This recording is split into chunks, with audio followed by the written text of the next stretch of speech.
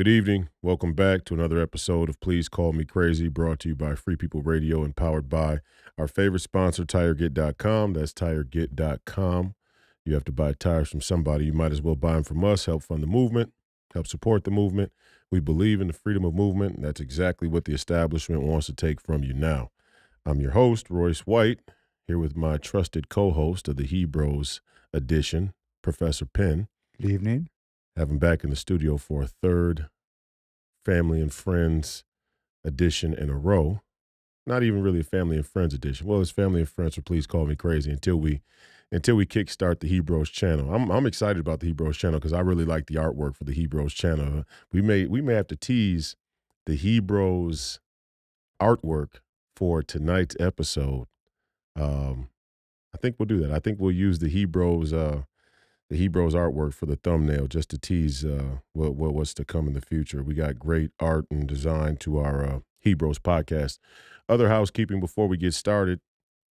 Our Podbean account is fixed, so all the audio distribution should be back to normal. I uploaded about six of the seven backlogged episodes, and we're going to do Professor Penn's as well. So if you follow on the audio platforms and you've been bummed out because we didn't get our episodes up as of the last, 17 to 20 days, I would assume, since February 2nd, we now have that problem solved. So good tiding there. Hey, could I do a little housekeeping myself there, okay, sir? For sure. Okay, so next Tuesday night, February 27th, is the Minnesota State Caucuses. Yes. So instead of us posting up a Professor Penn podcast next Tuesday, the 27th, we're going to post up just one time on Monday, the 26th, because I will be involved in the process of self-governance. And if you're hearing this broadcast and you live in Minnesota, I strongly request and urge you to find out where your caucus is taking place. It will start in the early evening. It takes about an hour. Please go. Please participate. Get off the couch. Get off the bench. Get in the game and take a stake in this table. We need you. And it's an opportunity to become a Minnesota State Convention delegate, so you will have a say in the future of the Republican Party of Minnesota, how it's governed, who leads it, and who it endorses to be its candidates in the 2024 election cycle. So again, the Professor Penn podcast will move one time from Tuesday the 27th, caucus night, to Monday the 26th. I look forward to seeing you in the live chat. Okay, housekeeping is done. Thank you for that spot, Mr. Royce White. Oh, that was great. Nothing more important than caucuses coming up this week. Got to get involved in the process. You can't really complain unless you're involved. I'm running for United States Senate for that very reason.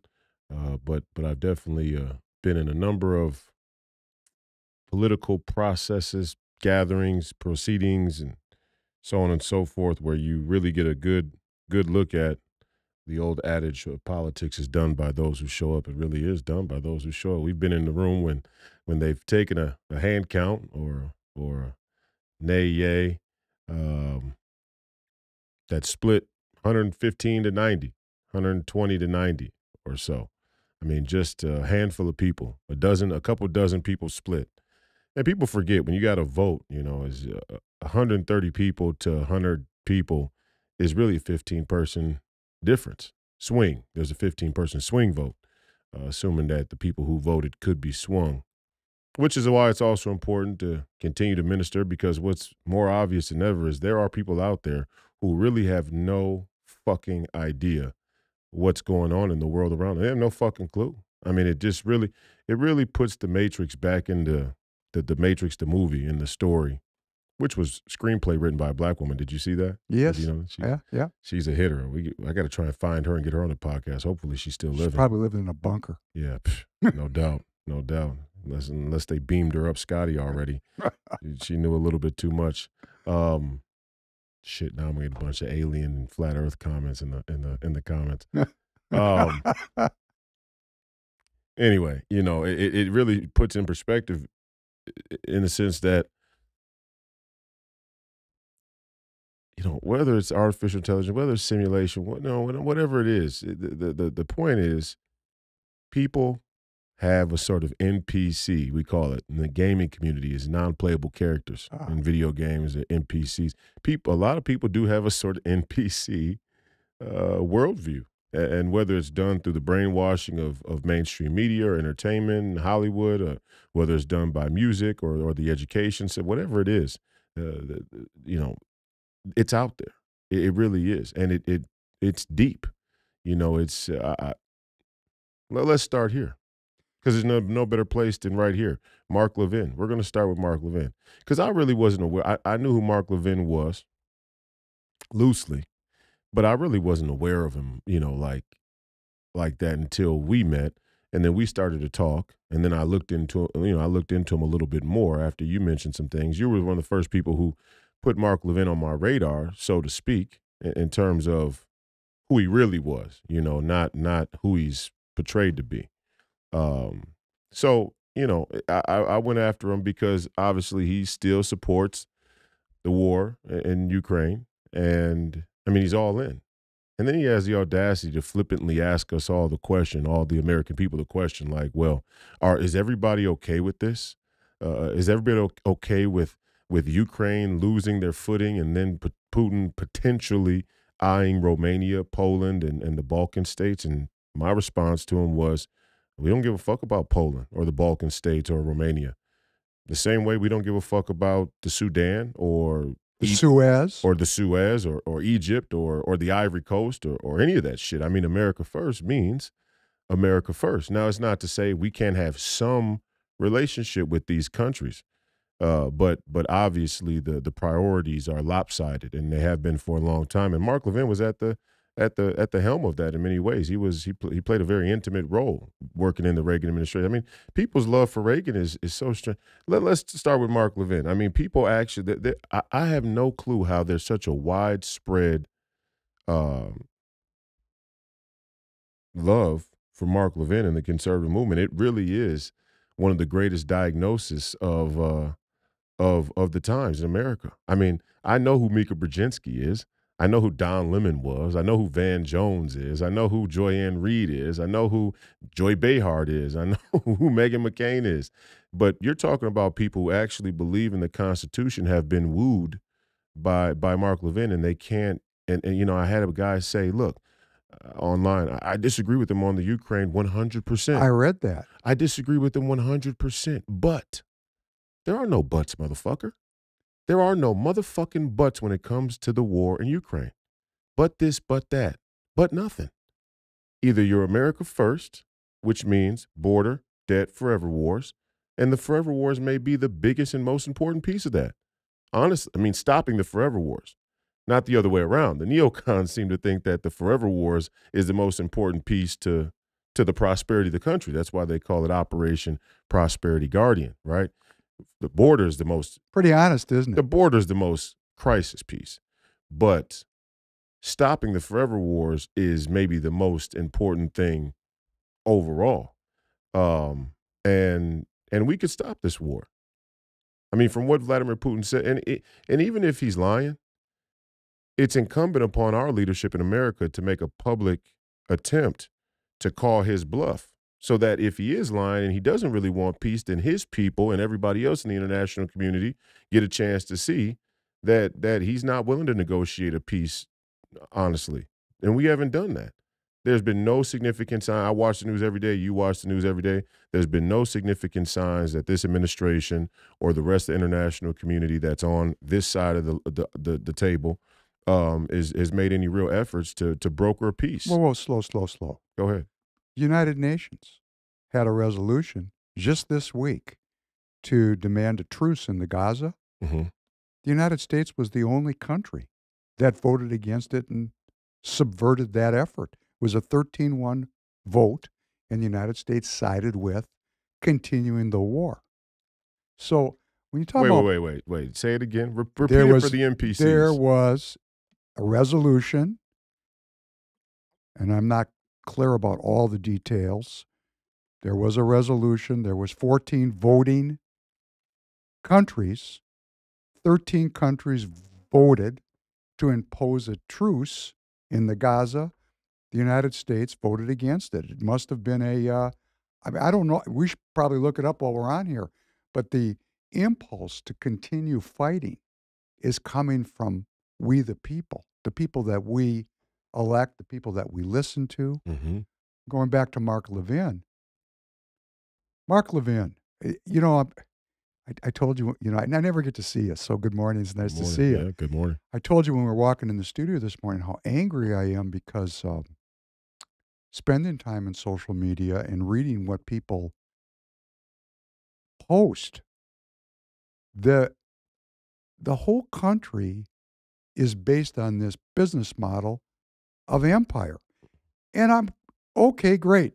Like you say, NPC, there's a lot of people that are very aware of it and are completely bought into it. Their identity is based on military prowess and prosperity that's based on our military prowess. And the whole scam is about this military. That's why the GDP keeps expanding. That's why we keep having deficit spending. Mm. Everything that the NATO countries do, everything that we talk about is what is the percentage of military spending of your GDP? So we have a $25 trillion GDP. We're spending about 3.69% of our GDP on military. It's about 900 billion, and that's a BS story because it doesn't count the research funding and the black bag funding, and I mean it's probably 2.5–3 trillion is going into it when you total it all up. We're spending all this money to support the military. So here's how bad it is. This is why I'm pissed.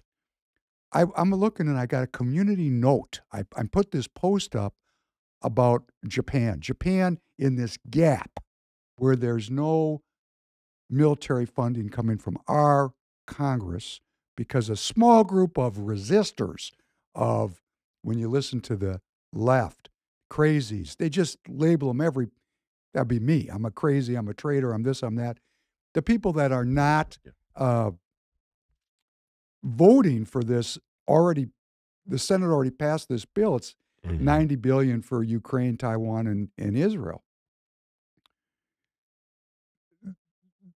I posted, constantly about end the endless war, and somebody put community notes in. This is how brazen these people are. That the money that's appropriated for the Ukraine is recycled back into U.S. companies. Yeah. And they are making a big deal about the Japanese. The Japanese, oh, we can't get, and the Japan, and they're over in Asia, and they threw in 12 billion, and they're going. Even the Japanese are supporting the Ukrainians. Like the Japanese. There's a company called Mitsubishi. Those of us who know our history, and we all need to.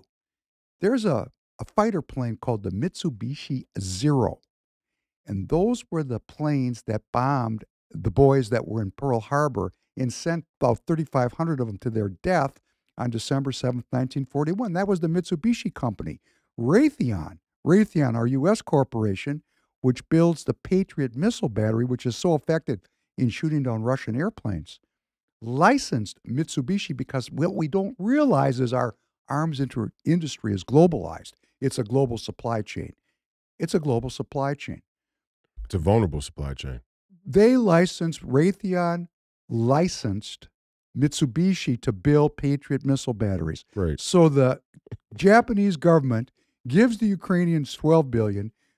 The Ukrainian government gives the $12 billion back to Mitsubishi. I'm sure they take off $1 billion for carrying charges, my boy, for those of us that know the great Humphrey Bogart movies of the 40s. And they make all that money. Who knows what the profit is? Could be 100%. And the Japanese taxpayers fund this thing, and the Japanese are broke. So that's this continuous expansion of the money supply. And the wealth of the people is being transferred to a very small group of stockholders. And the cost of doing business is death. That is the business model of the United States of America. It's got nothing to do with Ukrainian borders, Ukrainian people, Putin. It's a business. I'm really angry about it because when you see, I'm sorry, I don't want to build my house on sand. Mm-hmm. I love this country. I love the documents that it was founded upon. and to pervert rights that are granted to me by a creator. Life, liberty, and the pursuit of happiness and self-governance. To pervert that into an empire that exists solely to fund a killing machine, and then they blame the Russians for having a killing machine. Well, of course they have to. And it's them too. And it's the Germans, and it's the Israelis. The whole world has built its economy around killing people. What does that make us as people? Murderers. And murdered. Mm-hmm. It makes us into those copper top batteries a la the Matrix that you referenced at the top of the podcast. Mm-hmm. So I'm really angry about it because when you see it, and then there's all, the stock market's at an all-time high. Well, of course it is. They put $1.59 trillion of funny money into the stock market this year, deficit spending. They're just expanding a balloon, and they think they can expand it forever, and it's been going on for a very long time. That would be since 1913. Right. So this has been working for a very, very long time. I'm sorry, I'm going to quiet down and let you continue because I'll just take all the time up because I'm so angry. No, go ahead. Keep going. There's righteous indignation when a citizen understands that their life is being used in pursuit of death. And what does that mean from a spiritual perspective? What does it mean? So you're either an NPC, I like that. You're either not paying attention or you're on one side of the football or the other. Now, I think from the history of time, going back to your original question, I think about 10% on each side of the football have always been the ones that drive the dialogue. And there's always been 80% in the middle that really don't want to pay attention. I think this goes back to the way back. Yeah. But there's 10% of activists, and in those activist cores on both sides is a small group of, let's say, intelligentsia or thought leaders, which is what we're trying to do here at Free People Radio. We're trying to lead a new kind of politics. And I want to say this because it is caucus night coming up. We're doing this to form a movement. But I also want to support what Royce said in our previous HEBROES installment. Both of us are doing this for our own salvation because the awareness that you have when you're actually on the field playing, you recognize, I am recognized, I'm going to make an I statement. By my anger, I am recognizing that most people don't want to deal with this. And there's a lot of people that are dealing with it by putting community notes in that justify the killing of people because it's good for the economy. You know, there's not a lot you can do with that. I mean, there's this beautiful movie in the movie theaters right now about Bob Marley's life. I haven't seen it yet, but I hear it's got great reviews. Yeah, I heard that too. I love Bob Marley, and he used to sing this song, "Total destruction is the only solution." And when I first heard it, I was in my 20s, and I thought, wow, I really like this guy. Why is he singing like this? But over the course of time, one might come to the conclusion that people are so hopelessly and utterly dependent on the system, a la the Matrix, that you have to be very careful with them. They don't want to wake up, like Cypher, who wants to go back into the system because, you know, if you like the Hebrews who Moses brought out of Egypt. Monday night, I'm going to read that. If you come to the Professor Penn podcast, Who wanted to go back into captivity. You know, there's a great story. To have slavery is better to have the mystery of the unknown. And why did you bring us up out of, they called Egypt the land flowing with milk and honey, to die here in this desert, and who made you the boss? It was very mafia. And Moses said, you know, we're going to do a test now. We're going to see who's really right and who's wrong here. If these people die a natural death, you will know that I, Moses, is an imposter.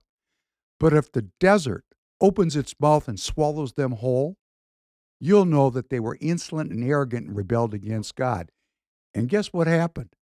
And as a Jewish man, this shit gets down in your blood because you start hearing this when you're 5 years old. And you realize that there's a price for sin, right? And still you sin. That's why there's Christ. And the desert opened and swallowed Dathan and 250 of his gang members and all their women and their kids and their tents and their possessions down in the ocean, down into the desert they went.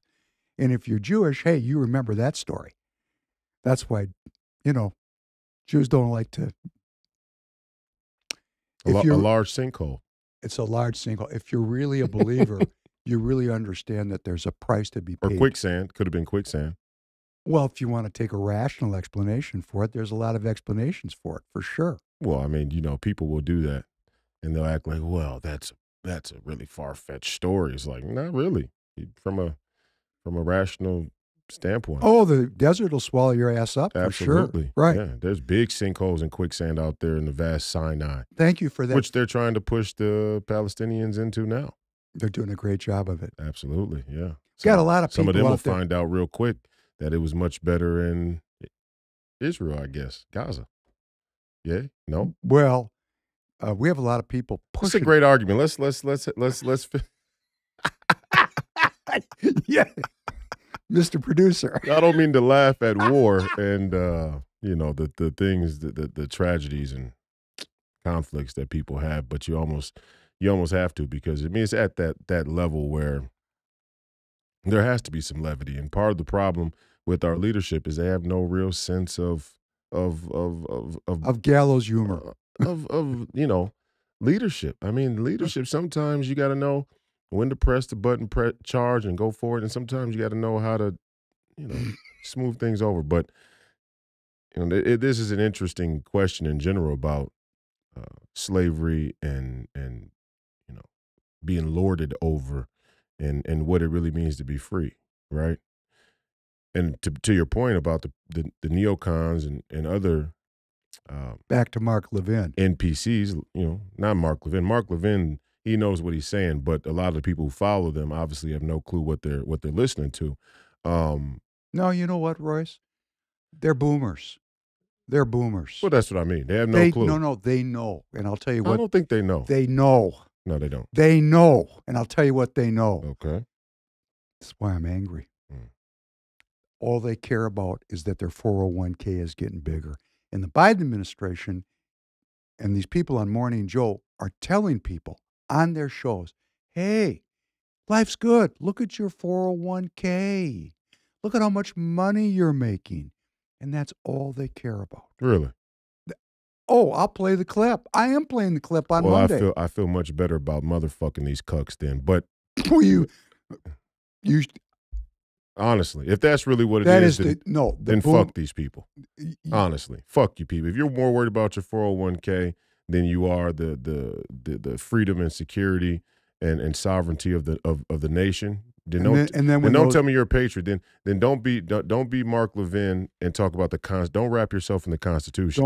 Don't wrap yourself in the cloth of faith. Right. When the two things that define your life is how much money you have and the military prowess of the United States. When those planes fly over those stadiums, people's identities are tied up. I had this guy roll on me. But my point was that what does it mean to be free? I mean, that's a serious question we got to ask now. Just back to your point with these people, they mistake materialism for freedom. It's a grave error. It's a grave spiritual error, but it's a grave practical error too. And so if you ever been to Gaza, I mean, if you ever see the pictures of Gaza, and they call it an open air prison, which technically it is. It was. It is. Well, it was. Yeah. Now it's a rubble pile. But it was pretty posh in some places too, right? For certain people, relatively, right, yeah, right.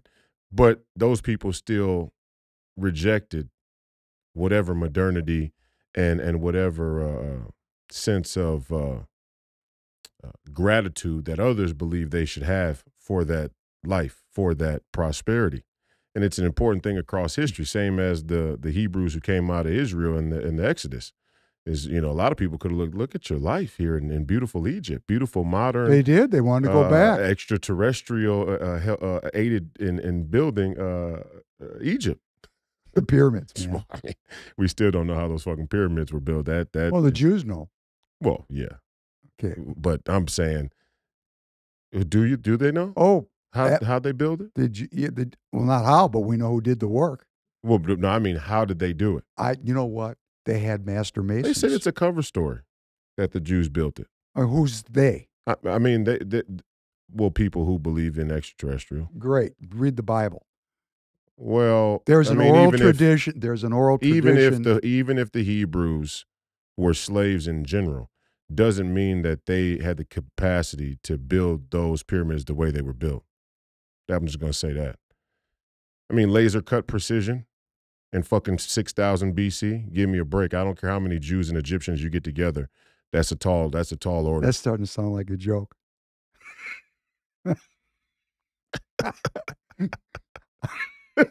A Jew and Egyptian went in the bar. Who's driving? Who's driving? The slave driver. An ET. Oh God! I'm gonna get all types of ET. Well, you know, if they dug ET comments, if they dug up our society after 6,000 years, people would say, because there's a barbarism associated with the culture and the civilization disappearing. mm-hmm. So I don't even I have no personal relationship with that part of the story. We have an oral tradition that has been handed down father to son for thousands of years, telling the story of the slavery in Egypt. And it's a very timeless story in the sense that when that story is told, which is told annually, which actually has a sidebar, the Last Supper was Christ telling that story to the disciples, how important it was. In the way the story is written, every person is supposed to project themselves into slavery and believe that they themselves were personally redeemed by God himself. We're saved. Saved and from redeemed captivity. From the captivity. Mm-hmm. And, it's such a powerful organizing principle of not the anti-Jews who reject the story, but of the people that have faith. It's the direct line of Abraham to Moses to King David to Christ. It's the line of the salvation of the people. So I don't get into the extraterrestrial part of it because I'm actually I'm a slave part of it. Man, that makes us HEBROES. That's the Hebrew tie. But the two things can be true at once, and that's that's the next level of dealing with tradition and history that we. I mean, these are the same people that can't deal with the fact that Reagan helped usher in a security state. They can't say two things simultaneously. Yeah, the Hebrews were slaves by tradition at the time in the area. Doesn't mean ETs didn't help them finish those pyramids.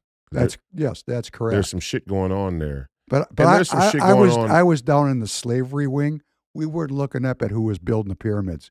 We were just getting whipped. Well, true. I feel that. Well, true. Okay, I feel that. Yeah, but there are people, again, regardless, there are things taking place that now, looking forward, we're going to have to deal with the full scope of things. Well, maybe God came and freed us from the extraterrestrials. It's possible. I'm not even saying I'm not even saying I believe in the extraterrestrials. What I'm saying is there is some level of technology going on here across history that is either unknown to us or being kept from us. That much is almost obvious.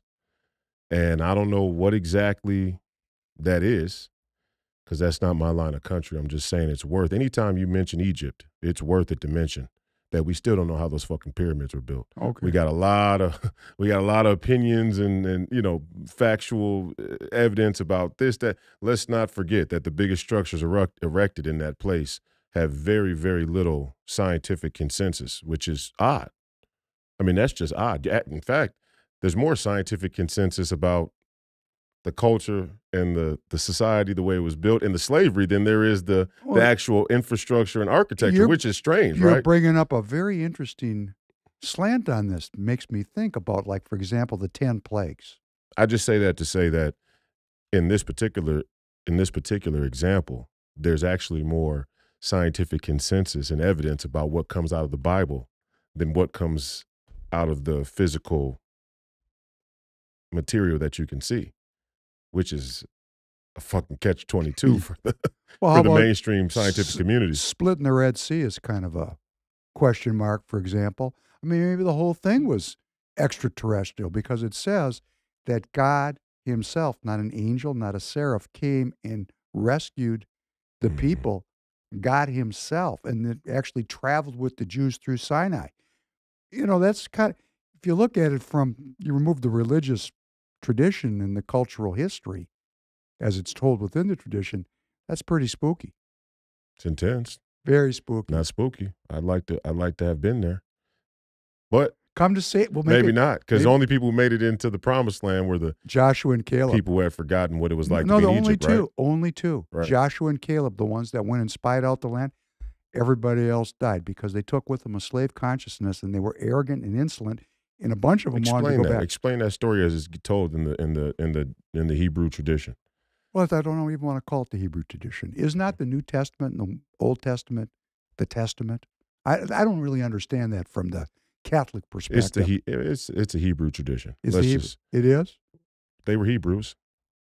I mean, we're talking about the Exodus. Well, and It's safe to say they were so Hebrews. Christ came from the tribe of Judah. It's right in the New Testament. But leave that for another episode. The people came out of the captivity, out of the bondage, and they wanted to go back.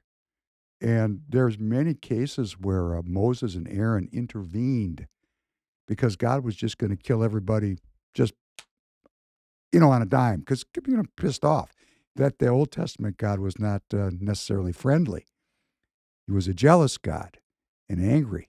You people actually have the audacity. The question, I'm right here in front of your face and you're questioning me. The insolence of it is profound. Beyond profound. They called the Hebrews a stiff-necked people. Mhm. Okay, and I mean, I can say, for those that are going to out there and say I'm a Khazarian Jew, I'm going to tell them bullshit because I'm stiff-necked. So I got it in me, okay? But the people were perpetually rebelling, and Moses was continuously intervening. There was plagues, and Moses would make offerings to try to keep the plague from killing all the people. But that's why the Jews wandered in the desert for 40 years. The entire generation died off except for Caleb and Joshua. Even Moses didn't make it into the promised land because he got pissed off. Something I need to look out for, that temper. He just lost his faith for a minute and struck a rock, and God didn't let him go into the promised land either. So the entire crew didn't make it. When you think about that, who actually went in there? What does that mean if it was only Caleb and Joshua? I never thought about that before. That's got something to do with Jewish identity, doesn't it? Maybe. Maybe. Absolutely. I'm Yeah. going back to the book. I'm going to start reading. If you're a rabbi out there, you can certainly help me out. Because it says only Caleb and Joshua made it. Maybe the kids made it in. Maybe the original ones that's what it must be. The original ones that left died out, but their children must have gone in with Caleb and Joshua. The next generation. The next generation. Because that generation had a slave consciousness, and, they just were carrying with them a dependency which didn't fit in with the idea of self-governance. It's so timely for what we're dealing with today, isn't it? It is, right. That's why I brought up the story. I mean, it just, and obviously the boomers. I'm not making it's You're not just you're not saying you're going to want all the boomers to die in the desert, are no, you? I'm not saying that. No, what I'm saying is that the boomers are dying a death by a million cuts already, whether they know it or not, whether they want to accept it or not. And again, to go back to, I don't mean to harp on Mark Levin, but it's just such a good example of the real problem in American politics. Like I said, I know who all these other pundits are, and the strangest thing is that people actually think because Mark Levin defends Donald Trump, that makes him genuine or legitimate. That's the easiest thing to do. Lindsey Graham defends Donald Trump. That's the easiest thing to do is defend Donald Trump and make that the calling The card cover of your story. of your patriotism or your America First, your America First identity. I mean, so what? I mean, it's not hard. Look, it's not hard. It's only hard for Marxists and communists to talk about the absurdity of the LGBTQ or the way that they've merged it with CRT, or to talk about black on black crime, or to talk about China. I mean, you could turn on Fox. I mean, if you listen to Mark Levin, you may in fact listen to him on Fox News. But even if you don't listen to him on Fox News, you might as well just watch Fox News. And if you go to Fox News, they'll talk about China. They'll talk about the LGBTQ. They'll talk about the black on black crime issue. They really love to talk about black on black crime issue. But when you get to the military industrial complex level, they go radio silent. And there's No. Stop. No. Mhm. No. No, what? They don't go radio silent. They are an advertising platform for the military industrial Yes. complex, and that's your issue with Mark Levin. Yes. They have a guy named General Jack Keane. Keane, Mhm. piercing blue eyes. Yeah. Pretty boy Jack. Well, he's not that pretty. Yeah. Okay, but Probably was when he was younger. when he was younger, yes. Yeah. And he actually made a comment which I think is quite striking. He said, you know, typically when we're in these kind of crises, we devote about 6% of our GDP to military matters. 3.59 is not good enough. They want to double up because there's a lot of money left to rob. Yeah. 6%. Wow. Double the defense budget up to about $2 trillion. Unbelievable. Unbelievable. And if you take a look at what countries are spending around the world on defense, this country dwarfs its competitors. But what people don't understand is a lot of that is going to military pensions and military members. How much is actually going to arms? Well, hell, they're stealing it anyhow. We got that story the last time. Nobody knows. Nobody knows nobody because we got knows. all that funding at the universities. Nobody. First of all, look, if you have a money machine, a poor chain of custody in the audit and the financial forensics, and you got wars and black budgets and things that are classified, redacted from the record, stricken from the record, who knows how much it is? I mean, we don't even know. We actually don't even know. We have no idea. We have no clue. We have no clue. And the black budget's been out there for a long time. People know that. And back to my point to Reagan, two things can be said at the same time. Were the Hebrew slaves in Egypt per the oral and written tradition? Yes. Do we know how those pyramids were built? No, we don't know. Did they probably provide a lot of labor in it? However it went down? Yes, but we don't know how the laser cut precision and the astronomical alignment happened. That's weird, and there's a lot of it all around the world. Same thing can be. Was Reagan a likable guy? Yeah, he was charismatic. Was he sharp? Yes, he was sharp. Did he do some good things? I think so, personally. I actually think he did. Did he usher in the security state and the CIA, which is maybe the single greatest, the single greatest hindrance on this country is the power and influence and reach of the deep state. 100%. And see, all the people who watch Fox News who are quick to have an emotional and passionate sort of response and comment about black on black crime, they're always very slow to talk about George Bush as a murderous thug. Right? Which one?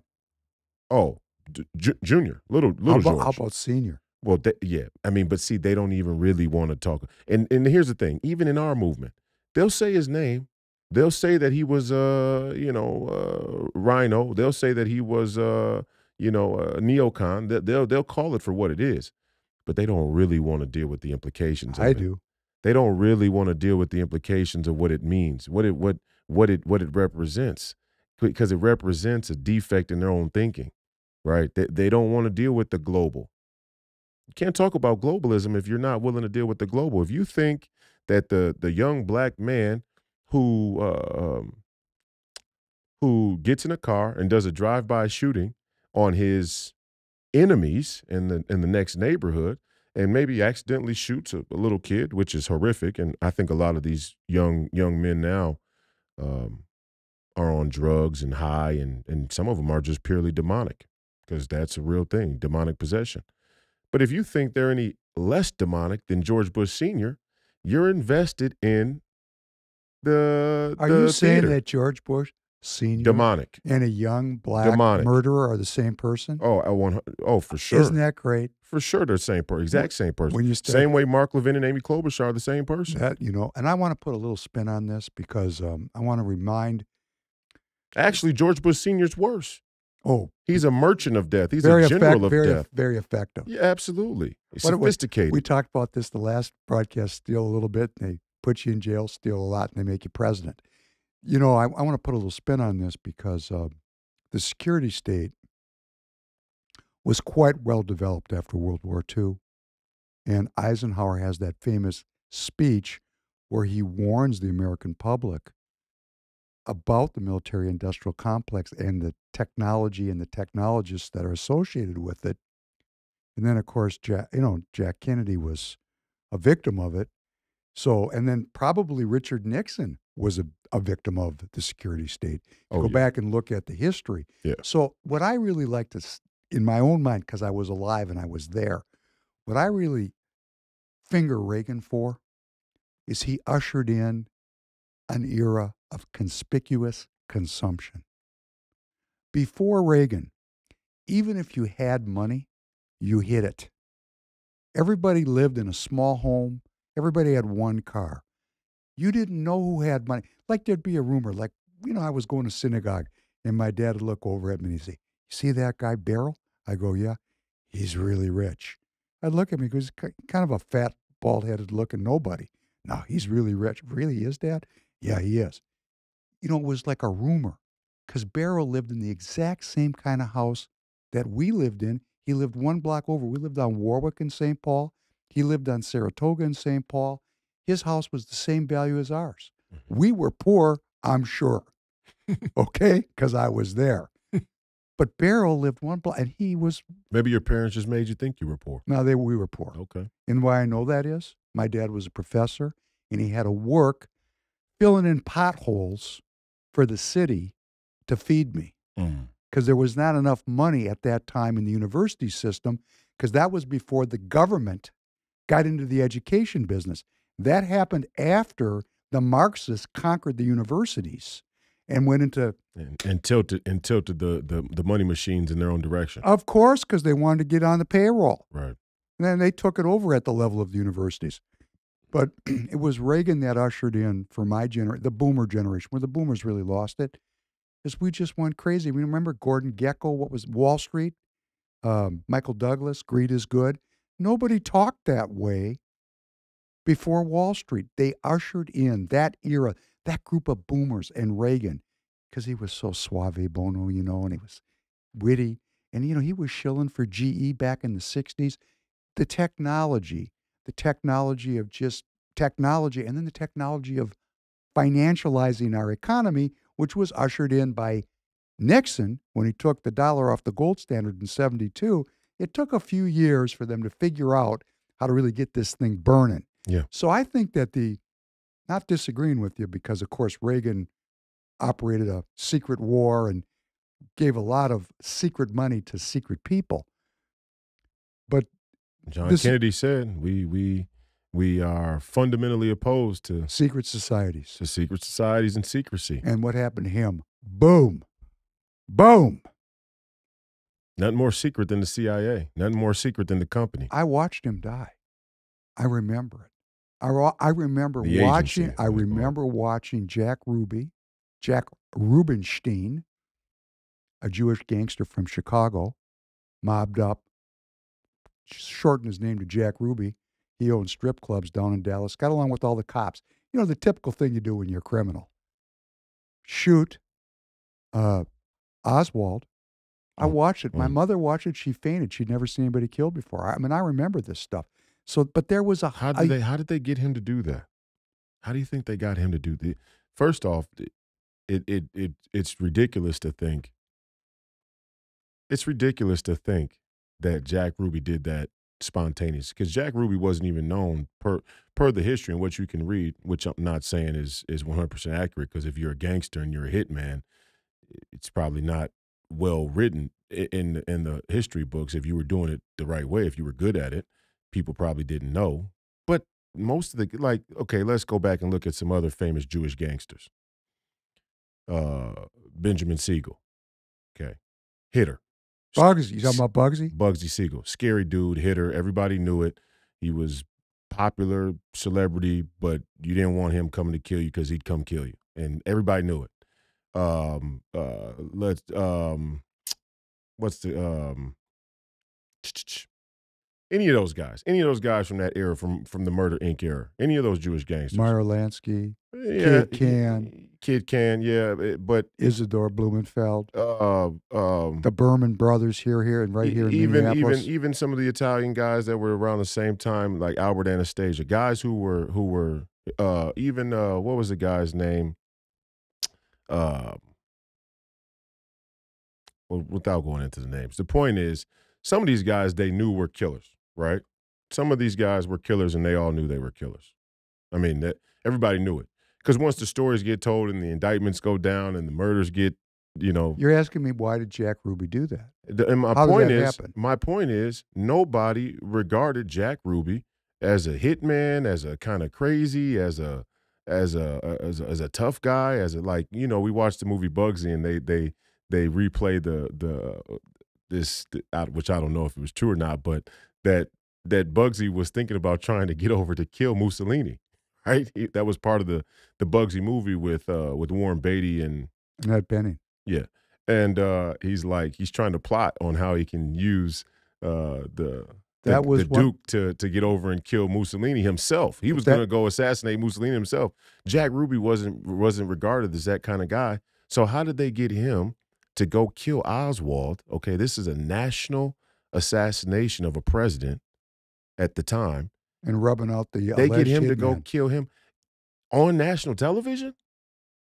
I mean, that's a far stretch beyond a payoff. I mean, that seems like somebody had to – that was like a psychological operation right there I don't know. early on. That makes a lot of sense to me. What do you think? You lived – Well, you're asking the question, right? I mean, Mhm. I've never thought about this, but you're saying how could he get his mind put that way? Did you make the comment about demonic possession? Yes. Okay. Let's leave that as a possibility. Okay. But, if you commit yourself in life to a course of action, like we have, why does it have to be, in pursuit of truth? It could be in pursuit of darkness.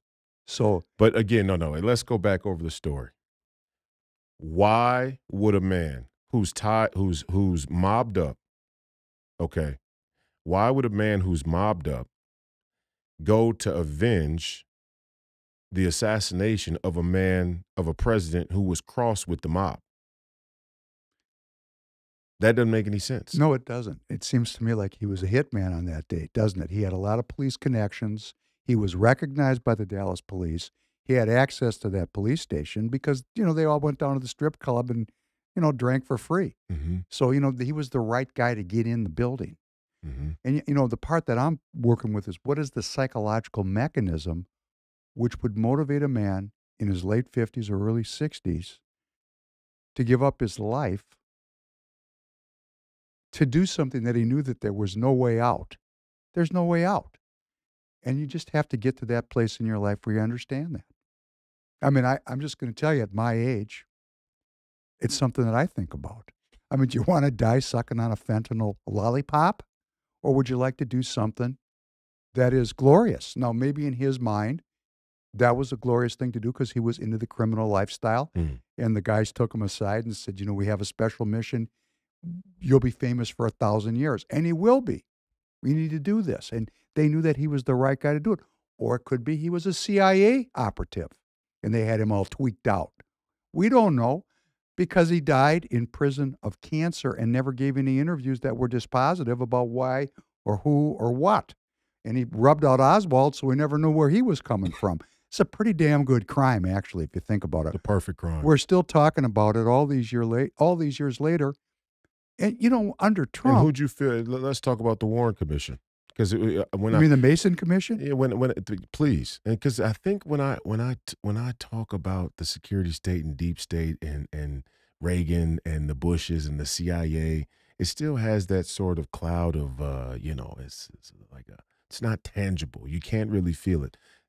The Warren Commission is probably the greatest example of how A cover-up. the government just blatantly comes together and covers shit up, and the American people just eat it. They gobble it up. Well, let me just, before we get into that, I don't follow this stuff closely because here's what it reminds me of. It reminds me of the scene in Braveheart where the Scots and the English are going to have a battle, and these guys run down these hills and smash into each other. But of course, in a battle, somebody wins. Online or in news, like this guy that was allegedly giving the information about Hunter Biden and Joe Biden being corrupt, and now he's indicted.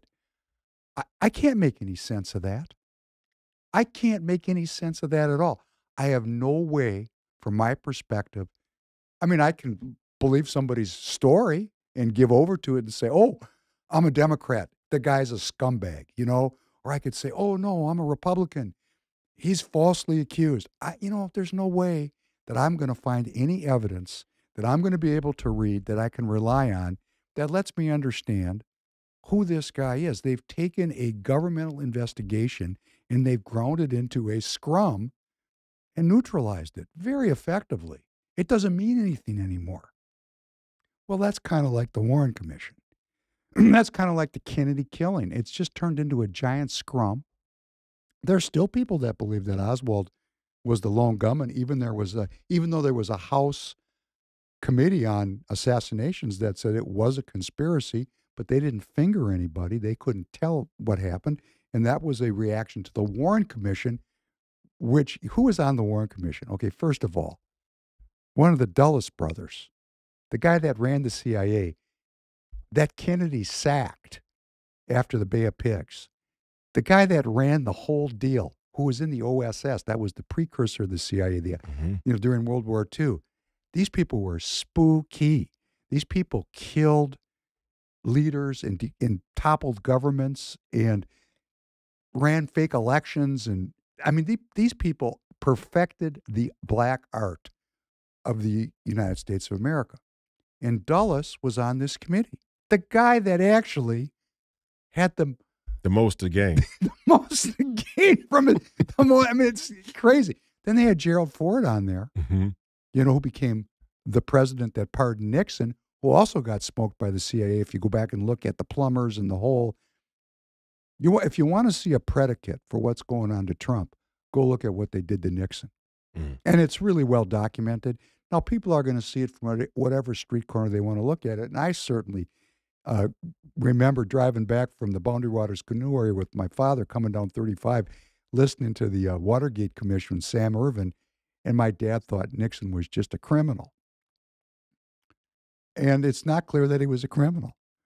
I mean, if you really go back and look at it and get away from the Washington Post and the New York Times, and you realize what the Justice Department did to Nixon, they ran his ass out of the presidency.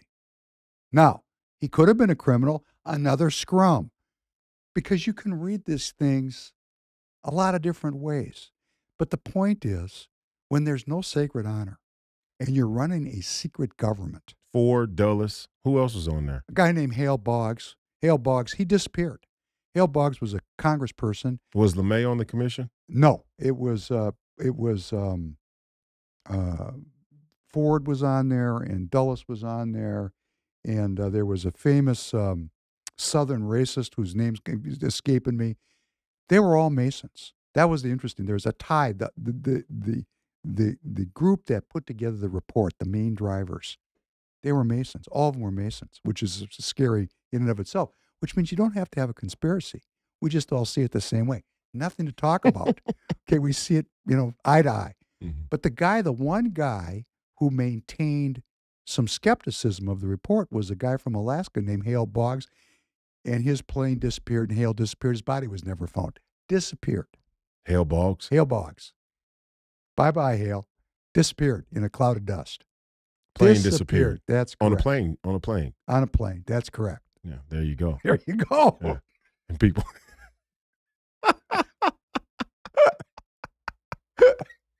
It was a private plane too. It was a small private plane. Way to go! Oh man! So they don't. Hey, this podcast is fucking Jim. Can I say something about we get this great feedback. We get this great feedback, and I really appreciate it from the viewers and listeners. Hmm. You know, go to caucus, please. I mean, Royce is a candidate. He's putting his ass on the line. I'm getting death threats constantly. I'm not asking anybody to do what I'm doing. I'm just asking people to give 24 hours a year to self-governance and to start to understand what self-governance is. Anyhow, before we get to that, this whole thing with this committee, this Warren Commission, they had this for the young listeners.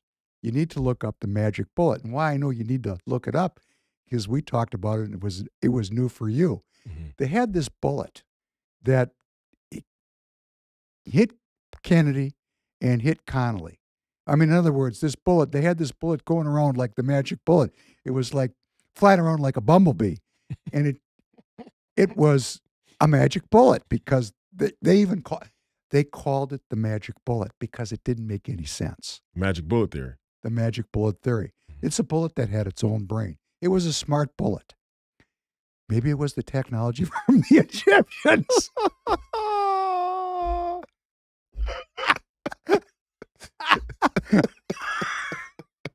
Those Egyptians, man. Blame it on the Egyptians. 0-point gravity bullets in the 1960s. Shoots around corners. Anyhow, they exonerated everybody and said it's this crazy ass Oswald. He was the lone gunman.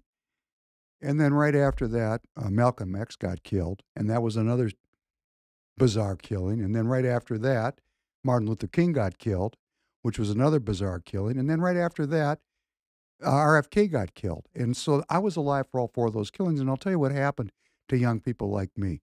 And this is how Reagan got away with it. After World War II, that was... Wait, Reagan got away with what? With turning the country into a materialist pursuit. Got it.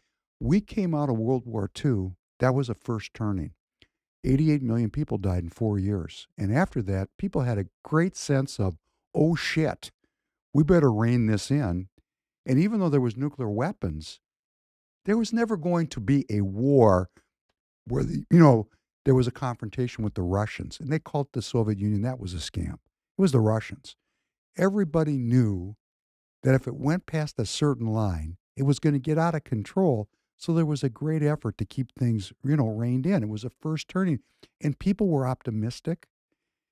And I grew up in this period. The country was a lot like China is today. This Jonah Goldberg, who's another Mark Levinish kind of character, has been posting up stuff that, somebody said, well, Chinese citizens are better off than American citizens. And Jonah Goldberg said, that's just crazy.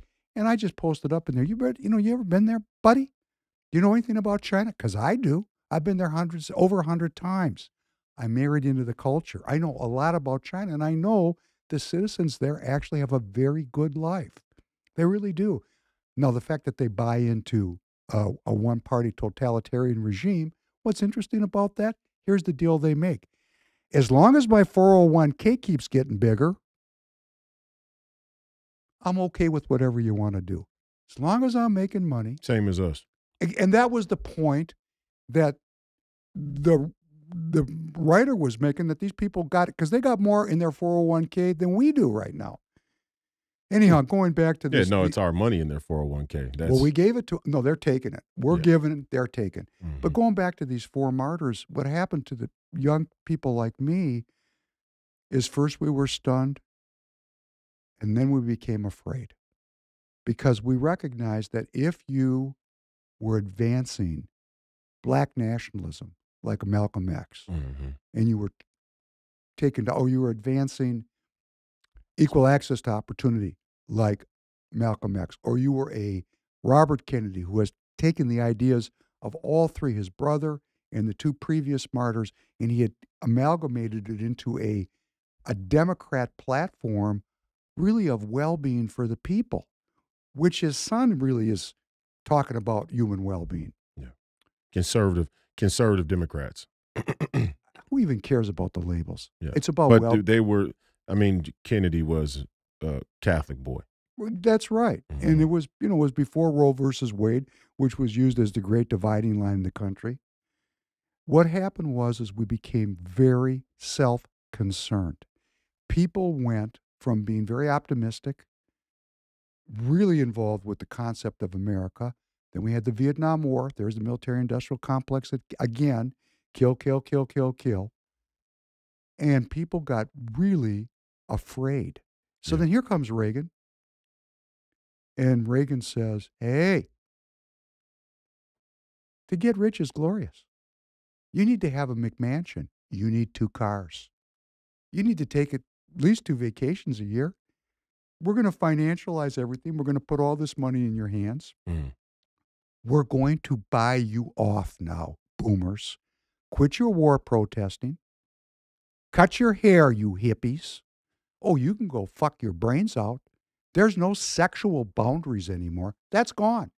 So we're going to give you The more all money the you get, the more pussy you get. That's correct. The more money you Mhm. get, you can just give up your spiritual boundaries. You can be greedful. That's all the boomer owners of the NBA. They wonder why these professional sports leagues went to shit. That's the exact mentality of the NBA owners. Oh, please tell. I would like to hear this. Go ahead, please.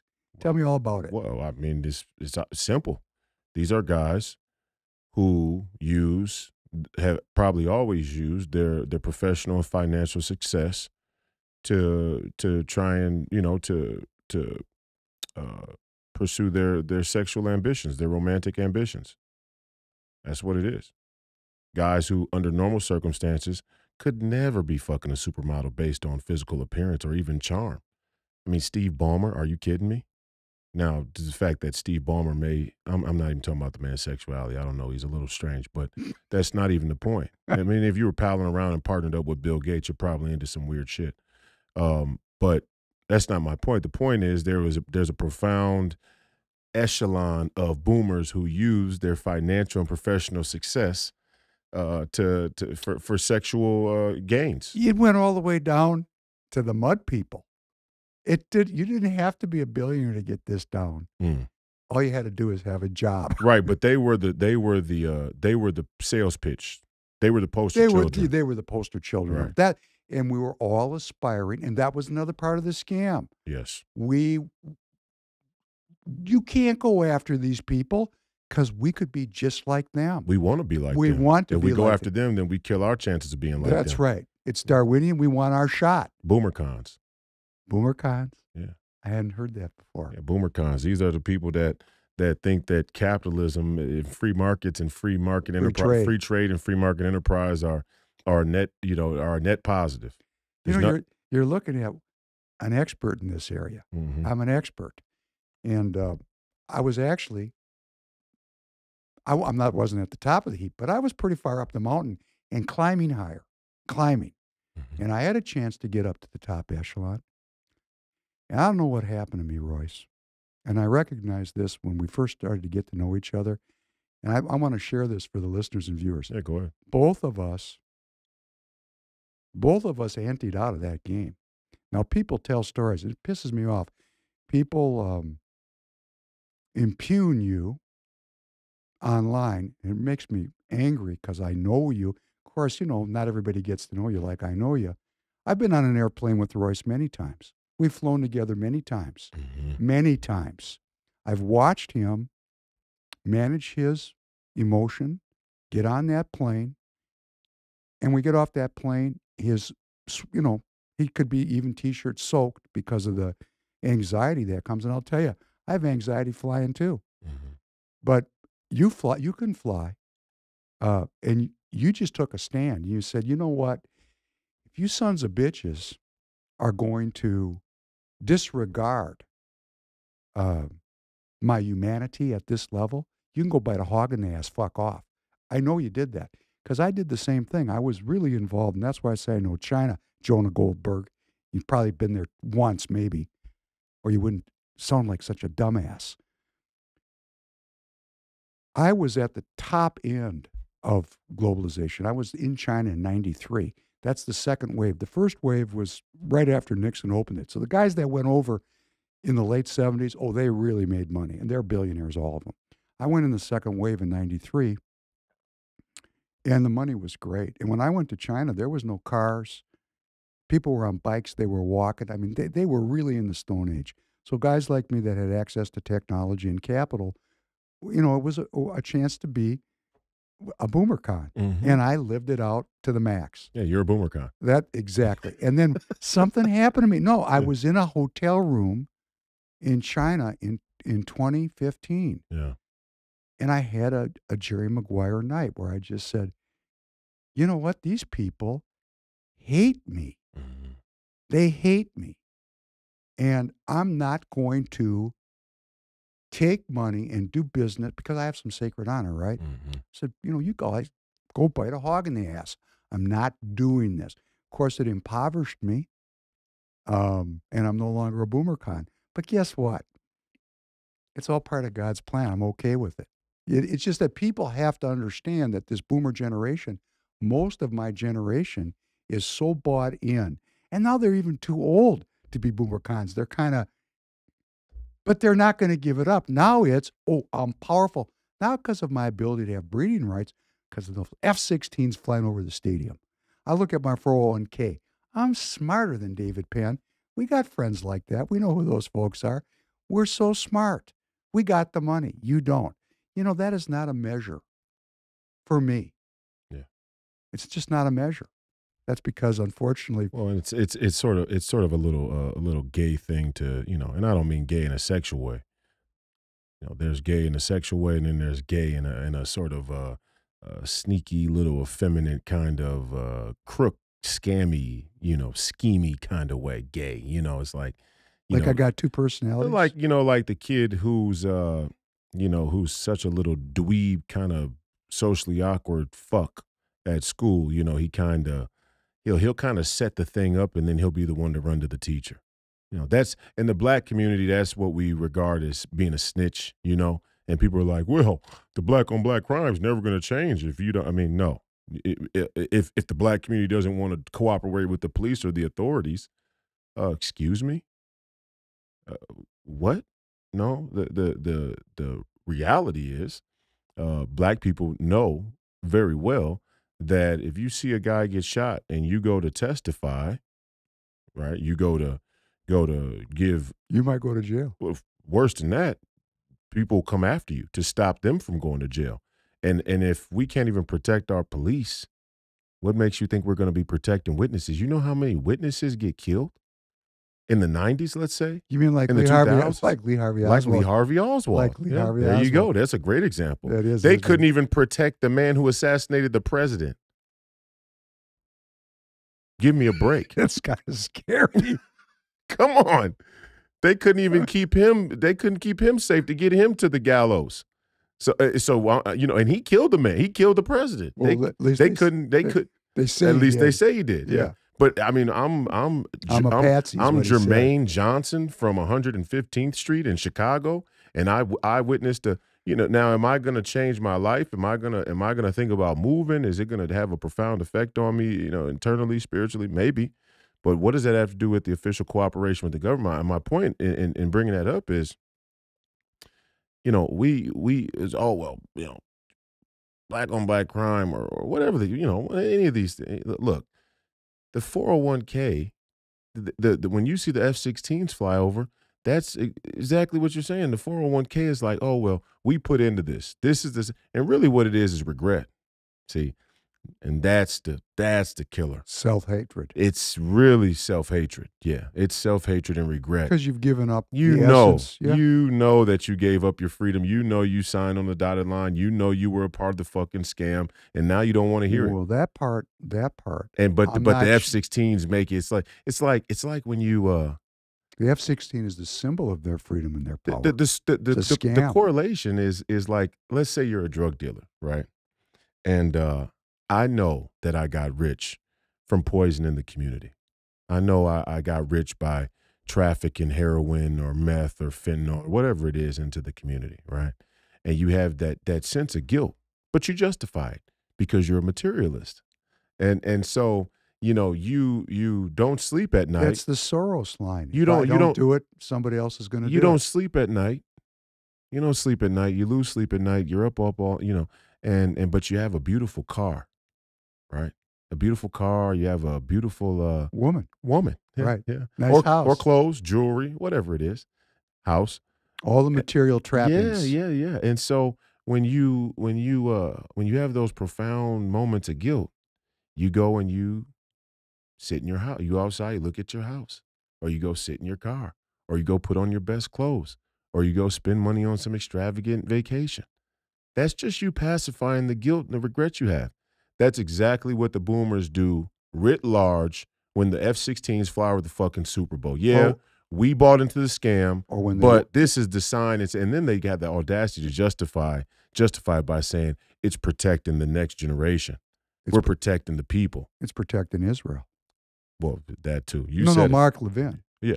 The whole thing about protecting Ukraine Mm-hmm. and It's got protecting nothing to China. do with the Ukraine. Right. It's got nothing to do with Israel. Don't. Has to do with his own regret, his own That's a self-hatred. profound. And then everybody that's watching him They get the same jerk gets off. the Secondhand jerk off. second. There you go. We need that T-shirt. Don't be a secondhand jerk off. Secondhand jerk off. Look, and I don't mean to get down on the boomers because it's No, not go just ahead, the boomers. please, because I'm really down. I came in angry. But it's not just the boomers. I mean, my generation has a whole different can of worms they're dealing with. They've never known a country with sacred honor. Oh, They don't even have a concept of what that's sacred really honor sad, means. man. They're just That's sad. purely materialistic at their. They're so materialistic that their sort of construction of solving the world is completely based on materialism Well, that would be transhumanism. and Marxism. Oh. Right? Their thing is, well, I mean, they have the intuition something's wrong, but it's way perverted because they have no concept of sacred I honor. was just starting to feel better. I came in angry, and it's so nice to see you. And I was starting to mellow out. We're having a good time.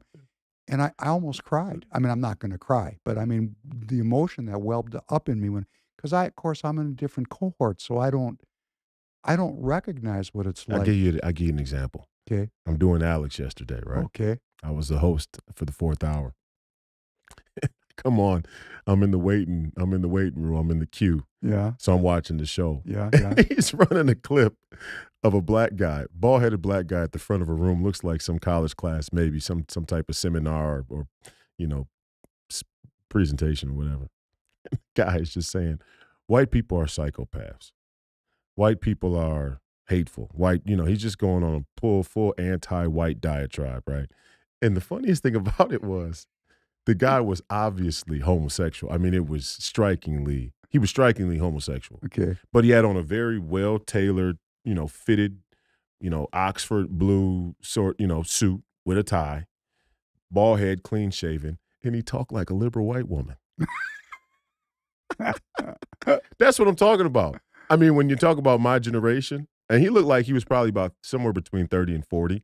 But when you talk about my generation of it, I mean, they are the characters in a play that they never knew the curtain was pulled up on. I mean, they were just born in the play. Imagine you're born in a play. That's the Matrix, right? Imagine you're born in a play. You're born in it while the play is happening. They have an actual birth in a play that extends on for years and years, for generations. That's most of Americans in my generations. But your generation, they actually put the play together. They were there at the start of the play.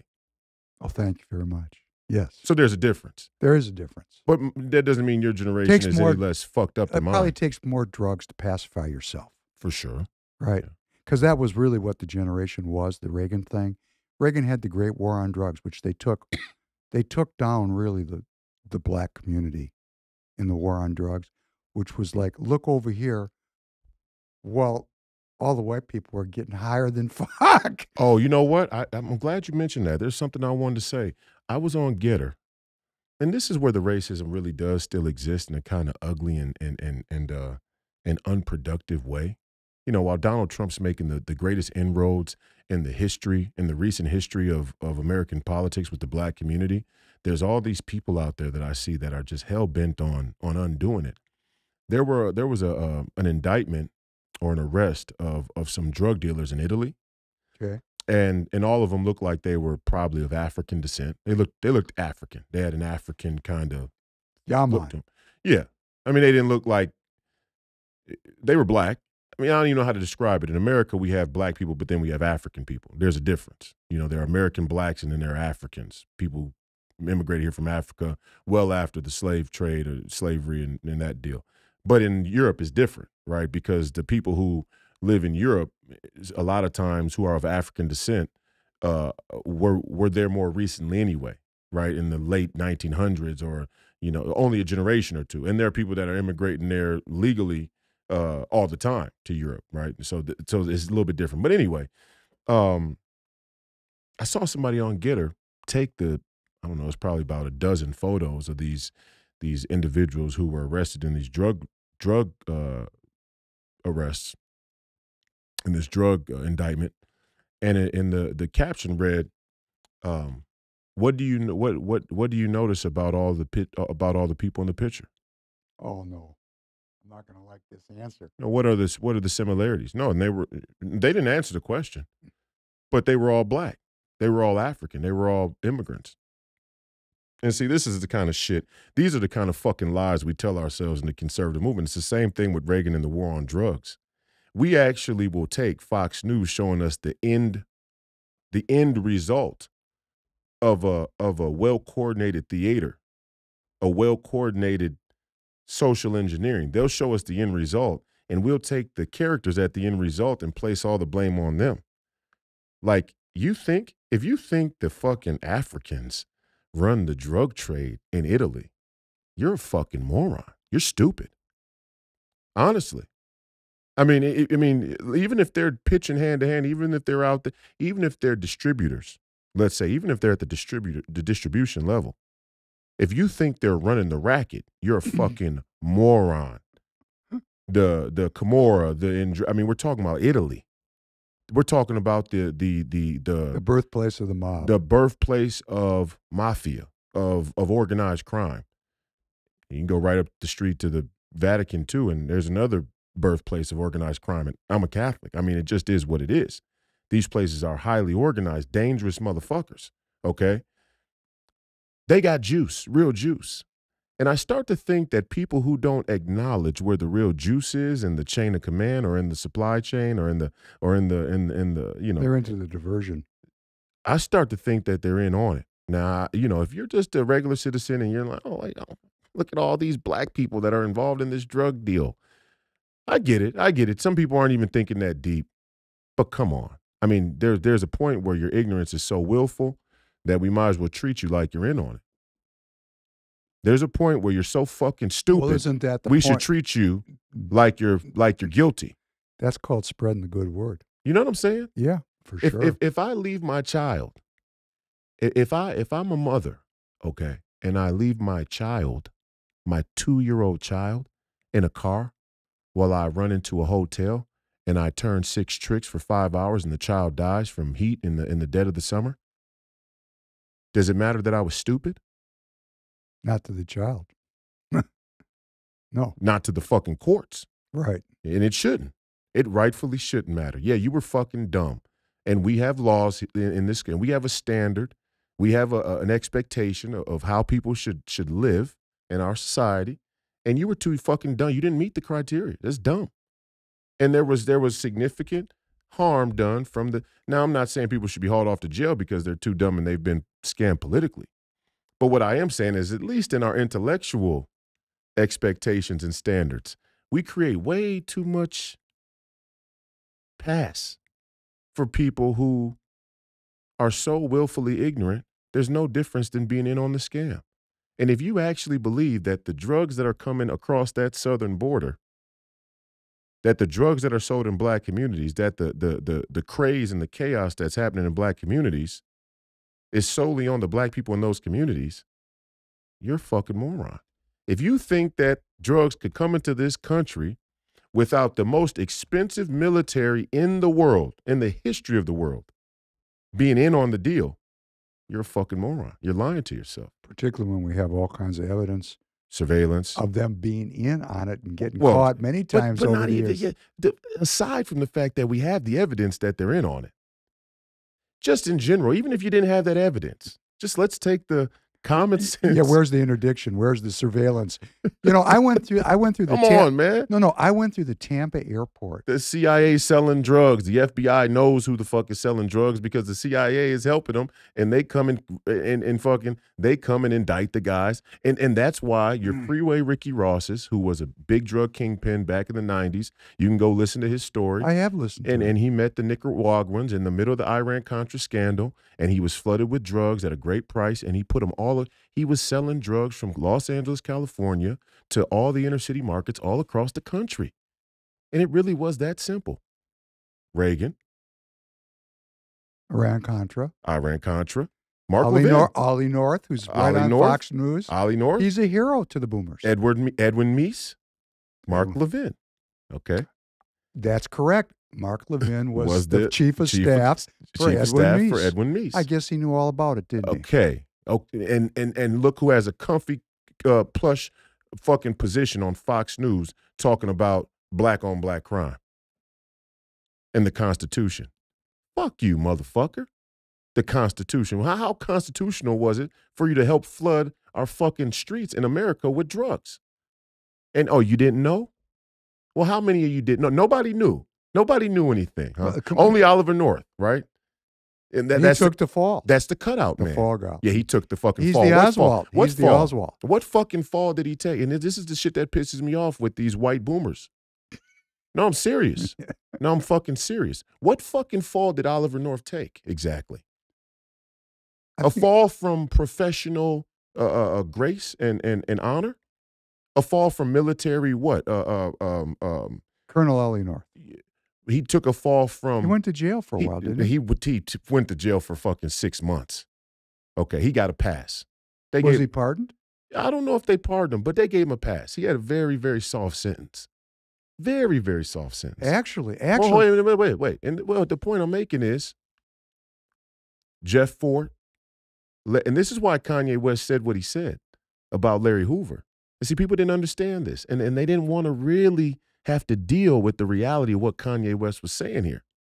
Oliver North runs a secret operation with the government, who we know many other people had to co-sign in order for it to happen.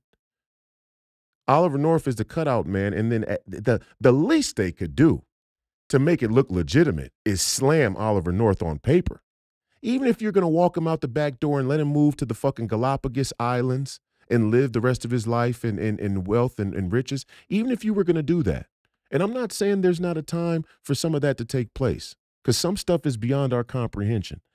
I don't think fighting the Sandinistas and all that was one of those times, but I'm just saying, I get it. There's shit that goes on that's beyond the every average day American's comprehension. Even if you were going to do that, at least slam this motherfucker on paper. They didn't.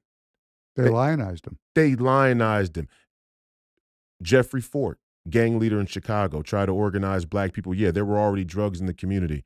Larry Hoover, another gang leader in Chicago, tried to organize the black community around a set of principles, although it had to deal with crime. It had to deal with the jungle that was out there in the streets, the same way the American military and the American people have a set of ideas, but we still have to kill and go to war when the time comes. Now, do people think it's justified? Of course they don't. Some people don't think it's justified. Some people in America don't think it's justified. Some people around the world don't think it's justified. Some people in the black community don't think that the certain crimes that go on in the black are justified. That's a matter of opinion. But the point is, they gave these people life sentences and no human contact for selling the drugs or killing on behalf of the drug sales. And Oliver North gets to go and live in what? As a hero. As an American hero, almost. No, not almost. Well, I mean, ipso fact. I mean, on paper, he probably suffered a lot of military, dishonor for, dishonorable discharges or whatever, what those type of things. It goes right back to that. But you know what I'm saying. My point is, that whole era was a transition. There's something very real about watching your president get killed. There was a reality of the World War II period. When we got into this Reagan era and these people that you're talking about that were put on ice, and we started to lose track of right and wrong and true and false. That's what you're saying. It was about power and money. That's what I'm saying about Reagan. It was the transition to pure materialism, to power and money. And Reagan, he wrapped himself in the cloth of faith, but it was a BS It's story. easy to do. Same way it's easy to wrap yourself in the Constitution. But what's the truth? The truth is the most disgusting thing you could do to the American identity. The most disgusting thing you could do in the name of America is to steal money from the American taxpayers to go kill other people to solve nothing. And then erect a boogeyman over a 10-year period and then blame him for all the killing. And that would be Vladimir Putin. Absolutely. We never got to it last time. And we got we got a little time. We do. How much? We got a couple minutes, right? We got about 30 minutes. People wanted to hear us talk about Tucker and Putin. Yes. And we didn't get to, because for the viewers and listeners, I mean, you put Royce and I in a room, we never know where we're going to go because we think this way. And then what happens is some gems tumble out, like boomer cons, or I get to have a mea culpa and say, you know what, I was part of that, but I was saved. I actually was saved. So people can be redeemed, but they have to want to be saved. Mm. If you don't want to be saved, you shall not be saved. You have to want to. But, we had this interview, and we're talking about the erection of boogeymen so that we have a reason to operate this racket. Because it is a racket. It is a pure business model, which we call around Free People Radio the British business model of slavery, drugs, and piracy. Slavery being now debt slavery. It's no longer chattel slavery. Although with all this immigration into the country, I have personally, recently run into actual human slavery in my neighborhood. Because when you bring all these people in and they're not citizens, they're easily abused. Easily abused. So I actually have seen real old-time, pre-Civil War. Undocumented means unregulated. Sexual slavery. Mm-hmm. I mean, it's just crazy. Anyhow, we got debt slavery. Now we have the reintroduction of actual human slavery. Drugs we're talking about. And, of course, got to be careful about this, but this whole illegal drug thing, hey, I'm just going to say if you're a boomer, just ask yourself, what's the inventory in your medicine chest? So we got the slavery, we got drugs, the drug business, got the slavery business, the debt slavery business, the low-cost wage slavery business. We got the drug business, and then we got piracy being the war business. Mm-hmm. So you have to have a reason to operate these things. They just can't come out of nowhere. People might notice. You have to have a reason to do it. You have to have a reason. So we created this reason in Putin. And for those of us that have really studied the reason, now you can look at it from different street corners. I'm in these chats with these people in these threads. We were listening to Michael McCall this morning before we went on. Former ambassador to Russia. Hates Putin. Talking about what a great man Navalny was. Well, it depends who you talk to about Navalny. The left has erected him as a lion of democracy. But if you go listen to, let's say, Al Jazeera, which is a Qatari-based news source, you can go right on, just go to Al Jazeera, put in Navalny's name, and what are they going to tell you? Ultra-white nationalist Islamophobe that called Muslims cockroaches. So, here's Mika Brzezinski talking about what a great freedom fighter Navalny is, but we're going to forget about the fact that he was a white ultra-nationalist. He was so white ultra-nationalist that he was too far to the right for Putin. He was outflanking Putin. So that goes back to who is Putin, which is why Tucker went there. And we didn't get to talk about it last time. And I do want to say, first of all, the presumption. So many of these people have never listened to Tucker Carlson or Steve Bannon. They've never listened to his show. They never listened to him. Right. They never listened to Alex Jones. Now, I'm not saying Alex Jones hasn't done and said things that are out there, but in sum and total, how can you have an opinion about somebody and not having done, if your research is listening to secondhand jerk-offs with PhDs from Columbia, you're going to get a secondhand jerk-off perspective on these issues. So I just want to say Tucker Carlson, to me, from my street corner, is a journalist. And the implication was that he has an editorial perspective, like all these people that are on MSNBC and CBS and ABC and Reuters and AP don't have a journalistic perspective or an editorial perspective. All these people that are reporting the news, whoever it is, including here on Free People Radio, all of us have an editorial perspective and an editorial content, even when we're trying to talk about the news, because we're seeing the news through our eyes. That's why I always say there's 4 street corners. You got to get 4 different perspectives. And actually, that's just reductionistic. There's an infinite number of perspectives. And if we're really doing our job as American citizens, we're listening to everybody. So I'm not saying anybody has to like Tucker, but at least listen to him. Because guess what? Maybe 3 million people are listening to Mark Levin on a good night. If he's really lucky, probably more like 1 million. I bet that Putin interview was probably up at 300 million views now. 300 million, something like that. It was going over 200 million last I looked. So there's an interesting perspective from Tucker. And he's been widely criticized because he went to a supermarket in Russia and he was talking about how ordered the society was and how affordable things were in the Russian supermarket.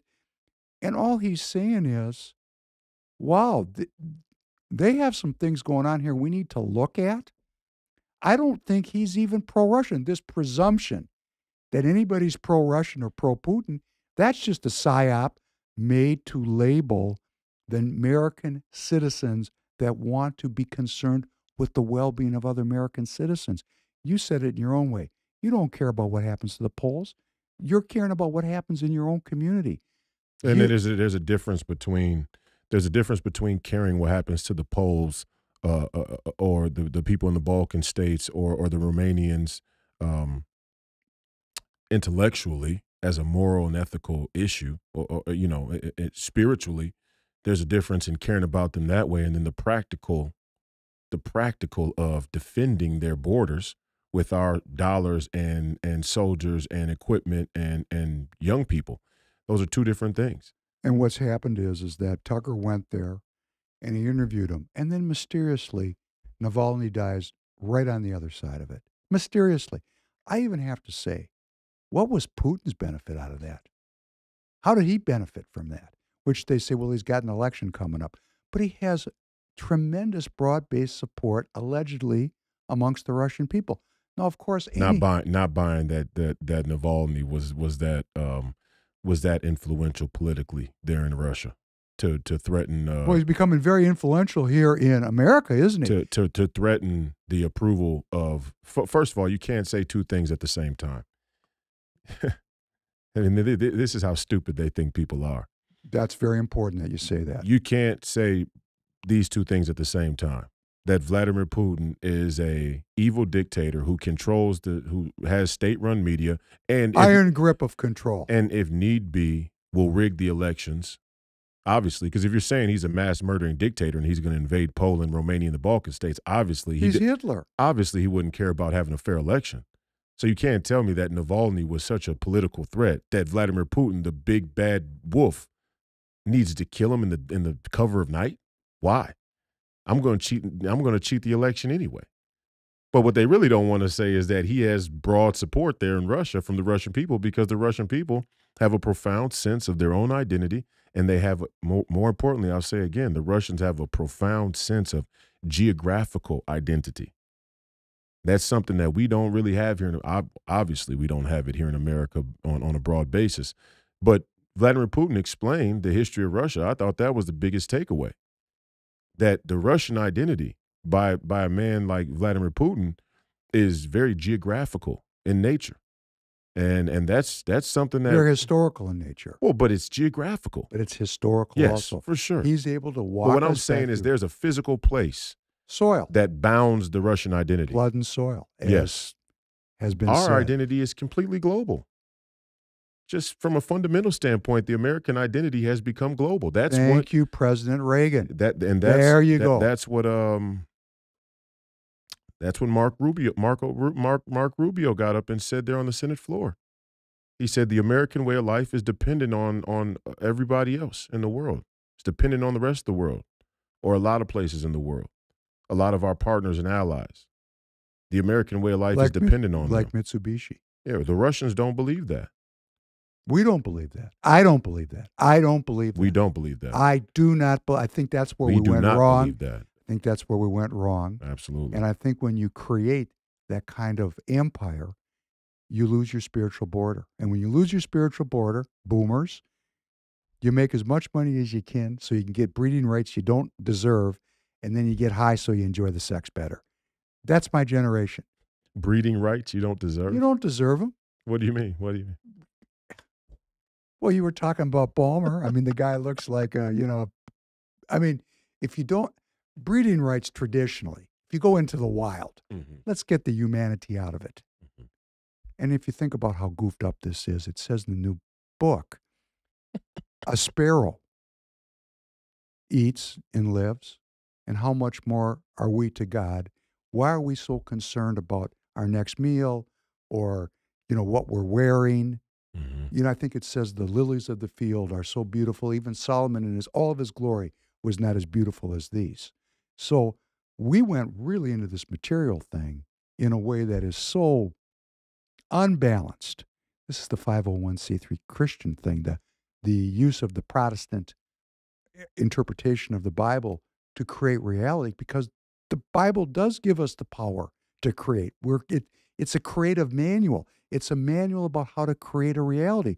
We've chosen to create an anti-biblical world instead of the spiritual place with spiritual borders that it was supposed to bring for us. Right. And empire is the outward manifestation of our lack of internal spiritual borders. For example, very simple. I was just thinking about this.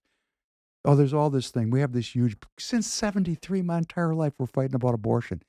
And, it just keeps going on. I'm watching online. Donald Trump has said he wants to cut a deal on abortion. He's been very upfront about it. 4 months. After 4 months, no abortion. First 4 months, hey, it's a woman's right to choose. That's great. Reproductive rights. He's trying to cut a deal. And what's on social media is he's going to ban abortion. But the other side is saying that he's a traitor to. Crazy. Let me just give you a real simple solution to this problem. Men have a spiritual border. Why are we dependent on women? Take the issue away from them. I have a young man in my life.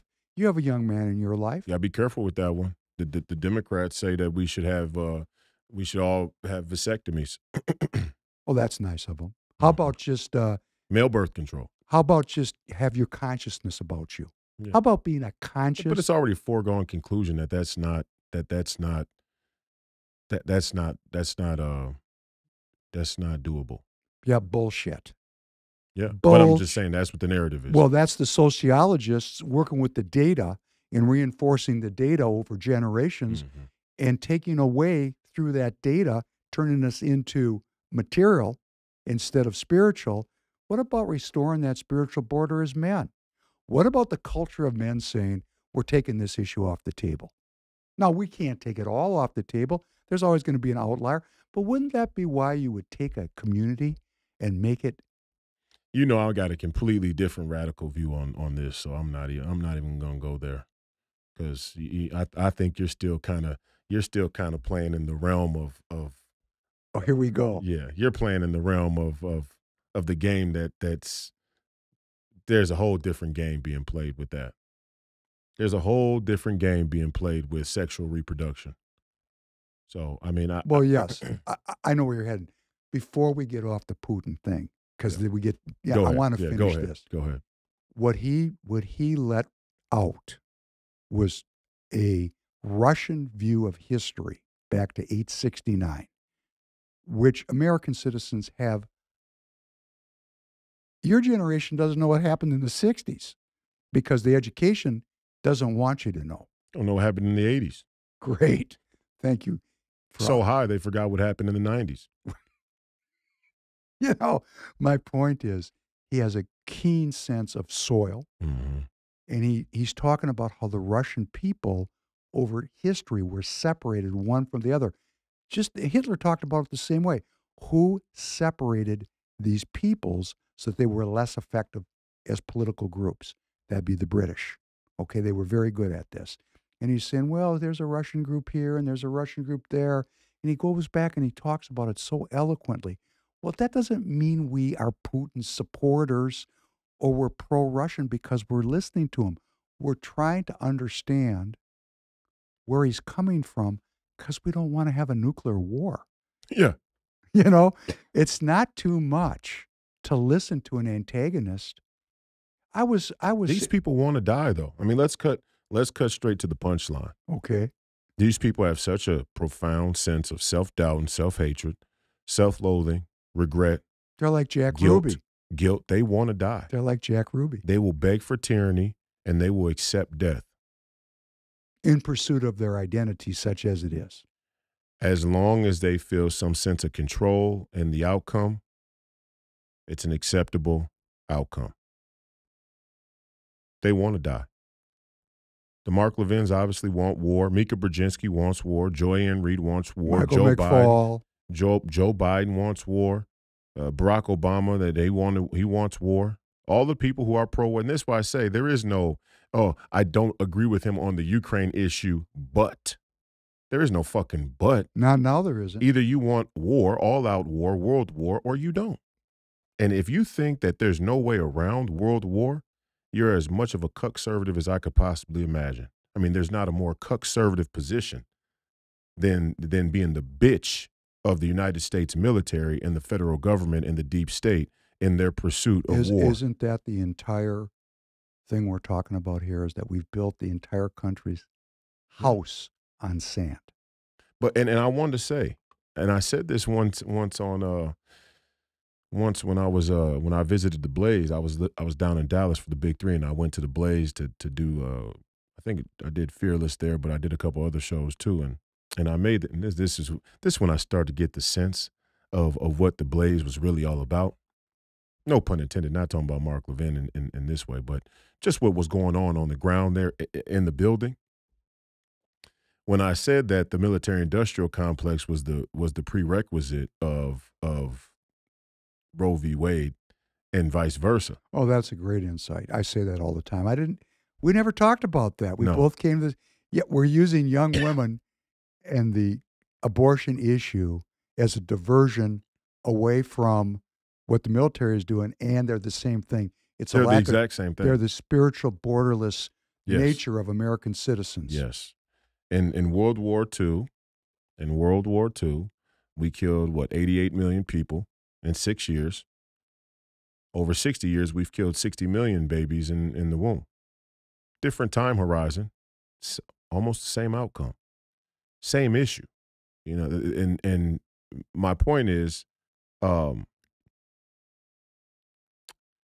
know, there's such a crazy cultural conflation here. Look, I'm a pro life absolutist. That's just where I'm at with it. However, right? I mean, you almost can't say you're an absolutist and say however, but you can, because the narrative is so twisted and conflated, right? And part of the narrative is something like we think we can govern Christianity and faith and love of God, love of self. We think we can govern love of self. That's an order above government. That's an order above fiat. That's about self-governance. That's about self-governance, right? That's we get the that whole twisted. point of the We get that whole twisted. enterprise. We get that part very confused. And so to say, you know, now there's and the rightful argument is about protecting a life, their life. It's not about your soul or your wrong or right. It's about their actual life. And that is the right argument about abortion. However, on the opposite side, the Christian community has been won by result. You can see the Christian faith, the Christian institutions in this country have, by result, by evidence, become a sort of anti-human bastion.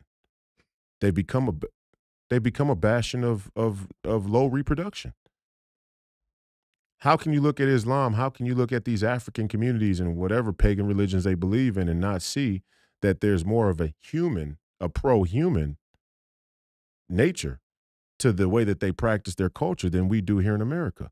If America was a Protestant country, if America is a Christian country, and we have low birth rates, same as we do in Europe and the Commonwealth, don't our faith institutions have to bear some of the brunt of that responsibility? And part of that responsibility is no children out of wedlock. Well, fine, okay. But then we can't let the family courts and the marriage courts become hijacked by people who are anti-human, anti-God, and anti-marriage. And that's what we have done. So as soon as we did that, as soon as it becomes obvious now that the family courts, that the legal lawfare courts, same ones going after Donald Trump, have been weaponized against the American people, it's a free-for-all. So don't say men take it off I'm having as many kids as possible in spite of these transhuman fucks. Fuck you motherfuckers. Now you take that to the fucking court and to the bank. See, because they want to pressure you and bully you. And their tactics are subtle. Say, oh, we'll take away your driver's license. I had my driver's license taken away before.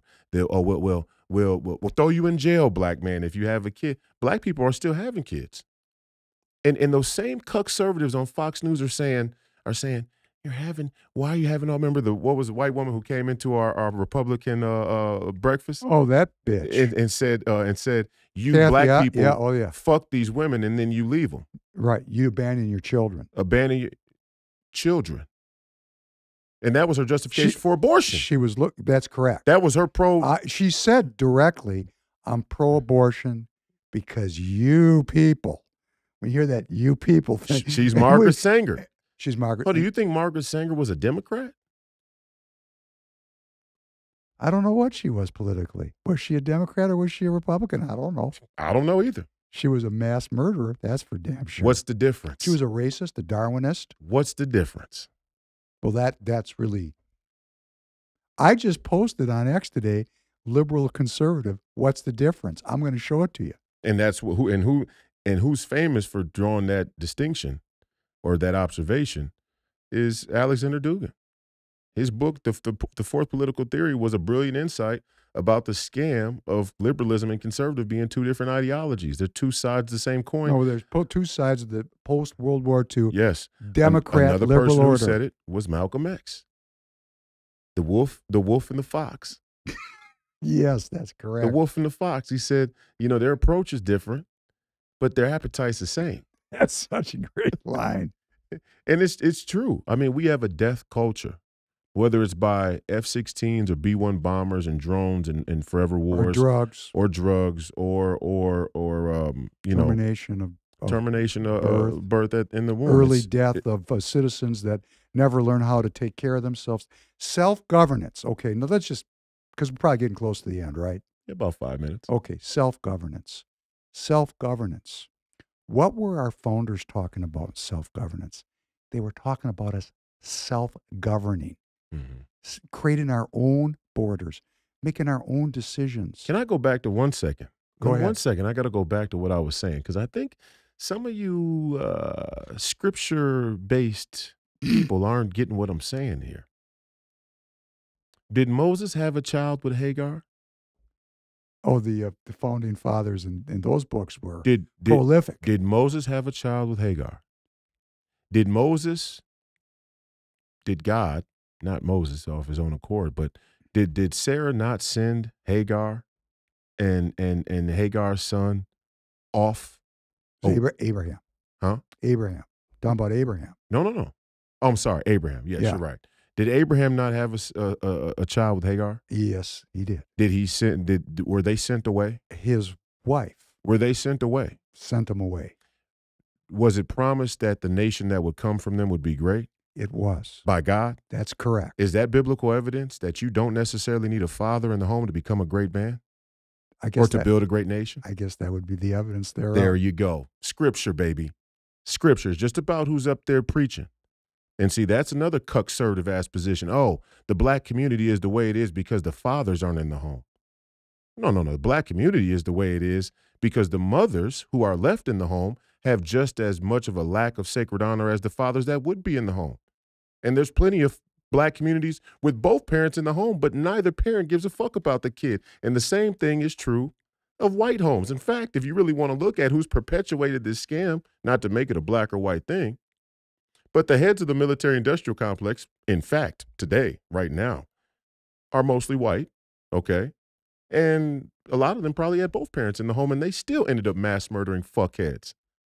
Right? So the stories we tell ourselves are so they're so cheap. They're so superficial, but they're so potent. They're so prominent. I can't tell you how prominent the black father's absence is the linchpin of why the black. That's not the problem in the black community. The problem in the black community is they have no sense of sacred honor. And to think that sacred honor can only come from your father is to deny the Bible. So you can't wrap yourself in Christianity or Judaism if you think you need a father in the home to be a great man or to build a great community or nation. It says right there. It's like Vladimir Putin, an excuse. It says right there. Abraham had a child with Hagar. They were sent away because it didn't fit and a great nation will come and from a great nation will come from a son that obviously was going to be raised without a father in the home. We got to stop. We got to stop with the bulls. We got to cut the shit. We got to cut the DeMarc Levin. We got to make do with what we got. And what I'm saying is, when faced with anti-humanism, transhumanism, the Yuval Noah Harari's who say if you can't mass produce human beings, then you're going to be obsolete in the next chapter of this industrial revolution. Does it really matter if I got married or not to have a child? Does it really matter if my child is considered culturally a bastard? Is that really what's important? Is that important? If we're talking about the extinction of the species from technocrats and transhumanists? Do I give a shit? I don't give a shit what you people think culturally in your little religious, your little religious cohorts. And we shouldn't give a shit. And I tell all these young men, do not let them trick you into believing that you need to be married before you have a child. That was written at a time where marriage was an entirely different institution. It was an institution bound by faith, not bound by government. Even that alone, that the government has become the highest authority of the institution of marriage is a blasphemy against the way that it was constructed. It's a blasphemy against our Constitution, Mark Levin. So you can't talk about black on black crime and the absence of black fathers without talking about how the law, which he's an expert in, he's an attorney, how the legal system undermined the institution of marriage at a fundamental and ideological place. Hijacked it and materialized it. God's the highest authority for our rights, also for marriage, the union of marriage. Both things have been perverted. So now we're at a place where we are faced with having a population issue in this country. And I mean a genuine population issue. Not, oh, well, we're going to get 20 million immigrants across the border illegally. Yeah, okay, that could explode the American population. I'm talking about a genuine population problem. American citizens are no longer having children. And you know what the family courts tell you? If you can't make enough money to provide the type of material lifestyle that we think is the standard, which is obviously inflated, not only is it literally inflated, but it's theoretically inflated too, you know? If you can't provide a certain material lifestyle for these children, you're better off killing them. Isn't that great? And I'm going to say it because you rolled on me. I never said anything about marriage. I talked about responsibility and consciousness. Oh, no, I wasn't talking about you. I'm just saying what I know that's the sentiment, right? The sentiment is men stop having sex with women who, you're not sure about, and be careful who you have children with is the sentiment. Well, in a culture where everybody's fucked 3 ways to Sunday, you shouldn't have children if you're just going by a material and practical basis, none of you men should get married. None of you men should have children. Because the Marxists and communists have brainwashed, they've hijacked your legal system, they've hijacked your academic institutions, they've hijacked women's minds to thinking that independence is better than companionship.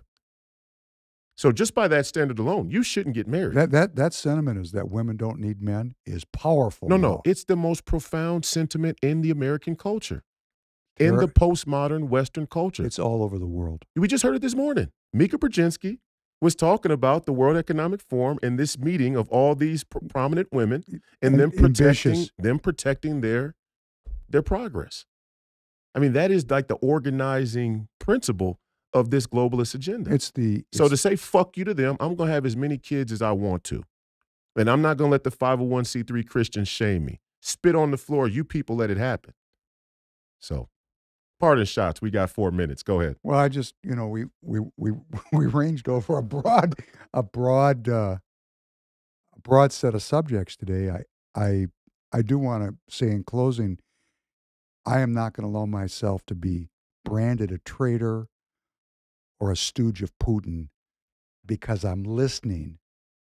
And there was a thing that I saw that's really a big deal. Now, they're running clips of Trump talking about he wants to have a good relationship with Xi, he wants to have a good relationship with Putin. You know, what kept us out of nuclear war in 1963 was Kennedy's ability to talk to Khrushchev. Actually, Reagan helped bring about the demise of the Soviet Union by working with Gorbachev. They actually created a huge transition in world history. Nixon, this one's a little bit more suspect, but Nixon opened up China by having a relationship with Mao. We want our leaders to talk. The fact that our current leadership seems committed to no negotiations would make us into kind of the problem. Kind of the problem. This is the first time in my lifetime where we're in wars and there's not even a cover story for negotiations. Right. First time. Never seen it before. Never seen it before. First time that the United States of America, the shining city on the hill, is not at least having the pretext of peace. Of peace. Right. Professor Penn, ladies and gentlemen, this has been another HEBROES episode. I think we might have to extend the Please Call Me Crazy weekly schedule to 4 episodes a week. Well, if we start doing that, we might as well just put the HEBROES channel up. We could just put the HEBROES channel up and just we'll do HEBROES once a week to start. We'll decide if it's next week or the week after that for the premiere. But thanks for tuning in for another episode of HEBROES. Thanks for being here. The Professor Penn podcast. If you're not familiar or subscribed, please like and subscribe. You can follow me on X at Prof PROF Penn podcast because we need to get out there. You don't have to say the exact handle. If you look up Professor Penn, it'll be there. It'll be there. Okay, he'll be there on all platforms. Okay. So yeah, find him on social media. Getter as well. You're on Getter. I don't know if you're real active on Getter, but you're on Getter. So Professor Penn, ladies and gentlemen, the great Professor Penn, this is HEBROES. We appreciate your listenership and viewership tonight and in the future. The fight continues. Don't die a jerk off. And as always, Godspeed.